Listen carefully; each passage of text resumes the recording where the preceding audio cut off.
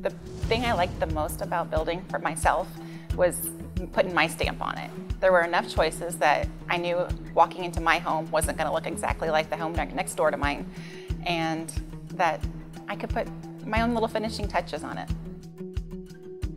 Tina was awesome at the design studio. It was very easy. I was out of town for the majority of it, so I really came in for one morning and kind of nailed everything down, and it was over. I got to leave knowing that my house was pretty much set in stone, and I didn't have to worry about it again. I didn't have to run all over town looking for faucets and doorknobs, and it was fun just getting to say, yes, I want this, and I want this, and I want this, and just put it together for me.